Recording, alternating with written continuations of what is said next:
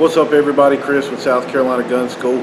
Just wanted to kind of continue on some of the videos I've been doing as far as concealed carry. As you can see, I've kind of got some different holsters, different guns laid out here, a few different knives, because you always get asked, what's an everyday carry for me? And that kind of varies, as you can kind of see here, as far as what I'm wearing. One thing I will say about concealed carry is it's not something where, oh, I'm going to do it today, or I'm going to do it tomorrow. It's not really, I guess what you would say, a fashion statement, something that you wear or do periodically. Concealed carry is something that needs to be done all the time if you're ready to take that step. And it's just something that you need to make sure you are prepared for.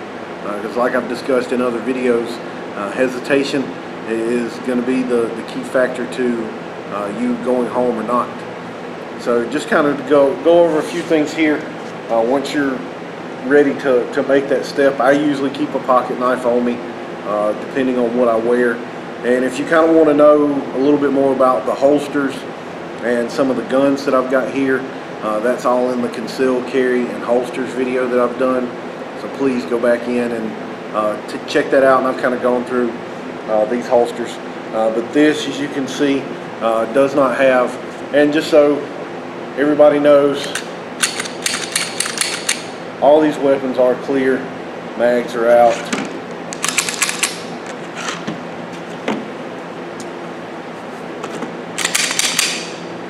So everything's clear. Anytime you're doing stuff like this, that's one of the biggest things, is making sure the guns are clear. If you watch some of the police now, especially with live PD out there, they'll rack the weapon a couple of times. So I'm not saying that you have to do that. That's just something I did, something that was kind of ingrained in me once I was in the military. But just make sure they are clear. Most of your accidents kind of happen usually when we're a little laxed on that. Treat every weapon as if it were loaded. So that's one of the main safety rules. So that's one thing you want to do. Make sure the gun is unloaded and clear of everything. So, like I said, I like to carry a knife. Sometimes I'll be honest. Sometimes I'll carry a flashlight. I don't always carry a flashlight. I do keep one, 2 or 3 in the vehicle if I do need to carry. So it's not like I don't have them far away from me, especially if it's nighttime. Depending on where I'm at, yes, I'll throw a little flashlight. I don't have any of those out here. The ones I do carry on me all the time, don't spend a lot of money on. They're not very big. I can get my hand around them in case I need to use it as a weapon as well. But some of the things that I carry are a Glock 42, a Smith & Wesson Shield, and a Glock 23. The 42 I like. It's a little bit smaller. Like I was showing you, the holster doesn't have any type of belt clip or anything to snap onto a belt. This is mainly a pocket holster. If I'm going to and from the gym, or if I've just got to go somewhere quick, I'm throwing on some gym shorts, it's something I can drop in my pocket. It's not very heavy. Kind of, the shield's a little bit more heavier, and it doesn't weight my shorts down, that I'm wearing. And it really, in my pocket, it really just looks kind of like a wallet almost. Try to get where you can see. So you drop it in. It doesn't really print. You can't really see exactly. Like I said, it's kind of an outline. It looks like I've got my wallet in, and then in my other pocket, that's where I'll keep my wallet, keys, and cell phone, just so it's not bulging out, drawing even more attention. You don't want anything behind it, just kind of get it pushed out there. It kind of starts to print a little bit. But that's what I carry normally if I've got gym shorts on. I've got a inside the waistband for this, but if it's gym shorts, it's the pocket holster. I might sometimes carry this with the inside the waistband. And as far as when I'm carrying gym shorts, This little 511 knife here is small. It's not heavy. If I do need to go to a knife, I'm not really going to get too much on knives right now. I'll touch on that in another video as far as knives to carry, things like that, because that is another option for you. You can say you don't want to carry a gun. You know, I have nothing against that. I have no problem with that. If you don't want to carry a gun, that's fine. I would at least carry some type of knife with you. But I'm just going to show you the ones that as far as an everyday carry for me. Like I said, it's very lightweight, not too big, gets the job done if I need to get it done. I'm kind of a fan of the Tonto as well, a little recurve Tonto here. But again, this is a 511, very inexpensive, you know, good knife to, you know, cut and stab, essentially, if you need to cut and stab. If I'm summertime and just wearing just regular, you know, khaki shorts, you know, I'll have like I've discussed in the other videos, I'll have a good belt on, and then I've got a inside the waistband Kydex holster with the shield that I carry. It's got the snap to go around the belt, and it kind of swivels a little bit, so when it's in the pants, if you need to change the angle depending on, you know, where you want to carry. I'm not going to say any certain angle that you have to carry what's comfortable, and as long as it allows you to get a good grip on the weapon when you're ready to draw that out. But this was very inexpensive holster, I'll be honest. I don't even remember where I got it from. It might have been something that was given to me, I'm not sure. But this, like I've discussed in the other video, is a holster from Ross Learn. He's taken some of our classes, does a great job with holsters. Black Mountain Holsters, co.com is an excellent place to go and get good Kydex holsters. I like this. I like the way it feels with the shield. It's very comfortable to wear. And with the khaki shorts, I've got two different Kershaws here. One's a self-assisted, just kind of push on it with the thumb, or spring assisted, I'm sorry, and it just already deploys out for you. So this is one that I like. And then another Kershaw, it doesn't have the spring assist. What this has is, I'll hold it out, this has this little notch right up here at the top of the blade. It's called an Emerson Wave. There's a couple of different knives out there that use the Emerson Wave. This is one of the ones from Kershaw. But what this does is it actually sits down in your pocket like this. So you can see right here, this is pointing up, so when you go to deploy it, this catches on the pants and swings right open. Or if you need to go ahead and say, you're not really sure what's about to happen, you go ahead and just kind of get it out of your pocket. You're holding it in your hand, and just to be on the safe side, say if you kind of got it hidden behind your back, you do have a nice little spot for your thumb to open that up.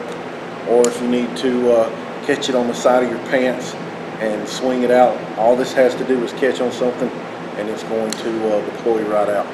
So I'm a big fan of the Emerson Wave and knives with the Emerson Wave. Again, you can see I'm also a big fan of the Tonto, but this is a good knife. This one here is something I bought just because I like the way that it looked. I was kind of carrying it, but as you can see, compared to the two Kershaw, these are fairly the same size, but still this is a little bit lighter. This is a lot. All this on the side here, where this is composite, this is more metal. It's spring assisted. It's got the old karambit.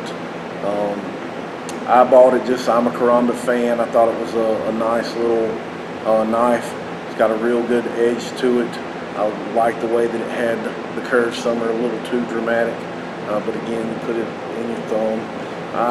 I'm not a big fan of carrying the karambit if you've never really trained with it, because as you can see, compared to another blade. See, this is good if you need to stab.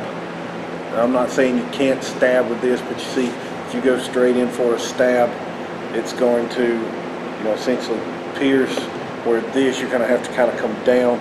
So if you're just stabbing, as you can see, it's not going to go in unless you put a lot more force. I'm not going to do that. But I did carry it for a little bit. Something I wanted to bring out as an option. People, you know, like the Crumbits, but you know, a small little 511. The Kershaws, if I've got on a little bit bigger shorts or jeans, if I'm wearing jeans, these would be one of the knives that I would carry. Or bigger shorts, gym shorts, I'm going to go with the 511 with my Glock 42. Then of course I've got the Glock 23, which is a little bit bigger. This was the first thing I started with, my first holster, Galco holster. And then once summertime, it's a little bulky. I've got a single stack, excuse me, mag that I normally use to keep it light. I've got two of those. You know, usually one in the car, one if I got to carry it with me. And then I've also got the Black Point holster here. It's an outside the waistband. It's still very, as you can kind of see, doesn't have a huge profile to it. Once you get the gun down in there, still not too big of a profile. If I've got a little bit bigger of a shirt on, in the summertime I'll carry this. It doesn't print that bad, but most of the time in the summertime it will be the Galco. Sometimes I just like to carry this just because, you know, it's, you know, essentially I'm not going to say it was the first handgun I ever shot. This is the first one, you know, that I ever got, you know, kind of for myself. It wasn't given to me or anything like that. Plus I've always been a fan of the Glock 23. I know some people are going to be like, oh, those things explode. Yeah, you just got to change the barrel out. You know, I've got a barrel, you know, I'm getting ready to get. So just a good gun to carry. I like it. And I've also liked the Shield and the Glock 42. So they are good guns to carry. Very, very comfortable. Again, like I've discussed in the other videos, is finding that uncomfortable comfortable to find what feels good to you.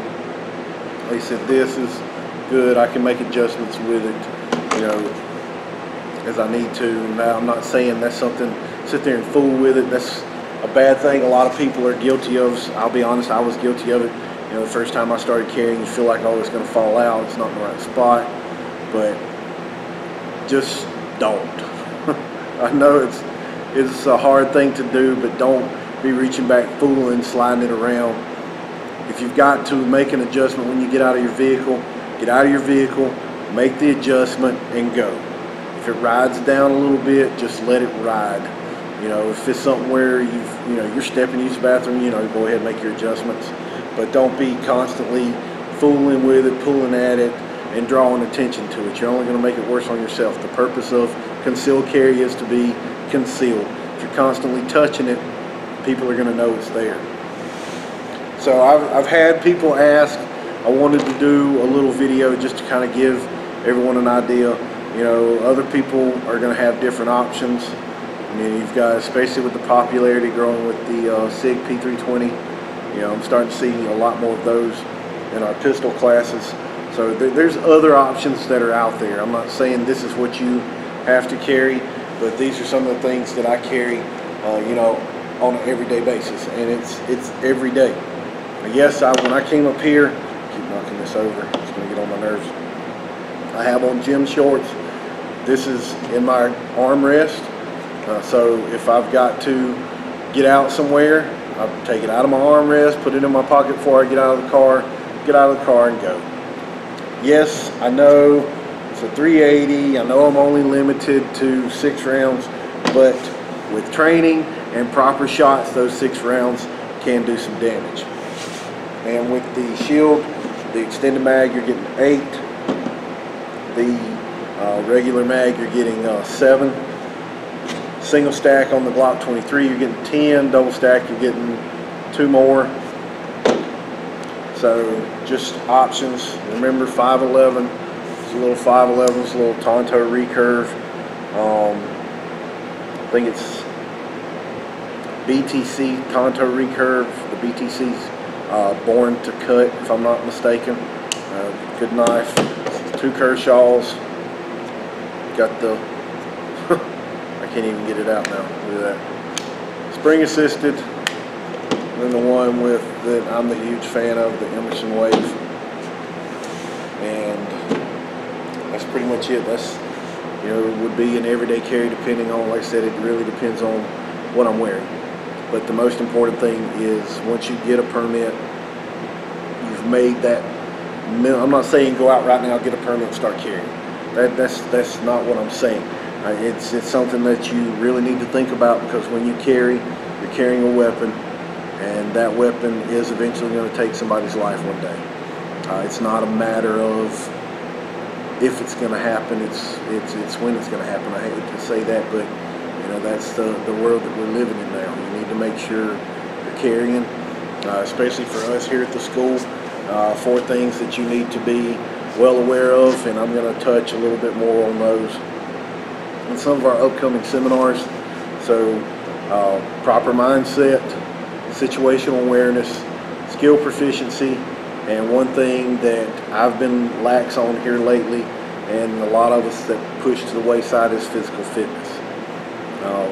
You need to be physically fit, because there might be situations where you're drawing your gun to be defensive to get you out of there, and if you're out of breath within 5 to 10 steps of trying to get out of there, you're going to be in trouble. Or say you're out with, you know, your buddies, or you're just out somewhere in general. If you're making a commitment to carry, you're making a commitment to help other people. So if somebody's shot in the leg, you might have to pick them up and get them out of there. You might have to drag them out of there, depending on what's going on. So being physically fit is something that we don't need to skip anymore. Like I said, I know I've been lax. I've started getting back in the gym, getting back into the swing of things, and getting my physical fitness and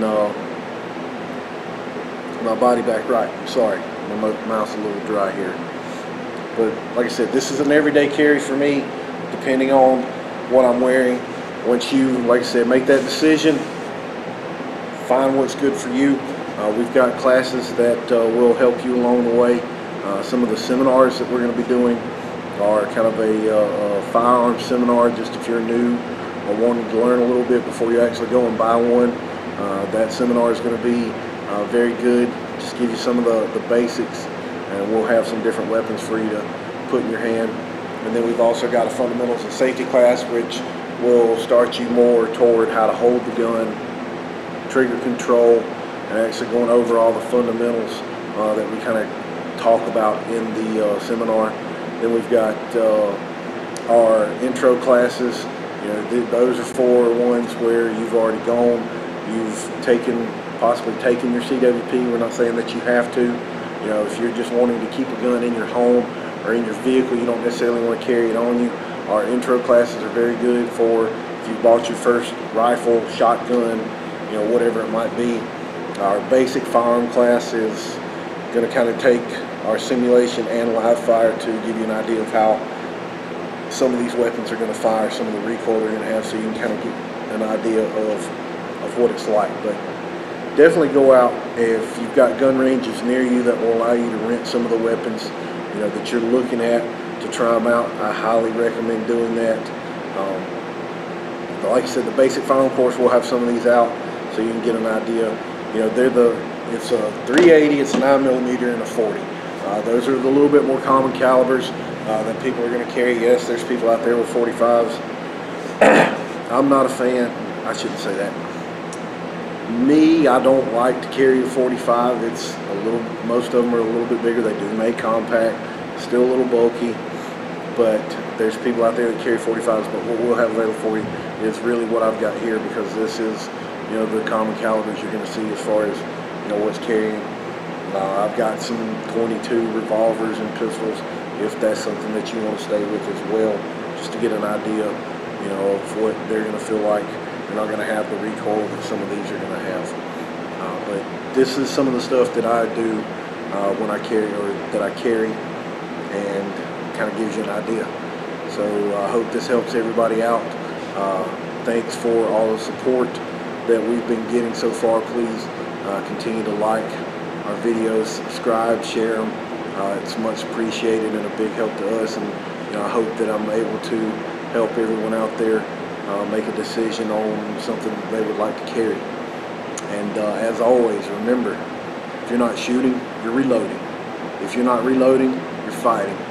If you're not fighting, you're dead. Train to live. See you on the range.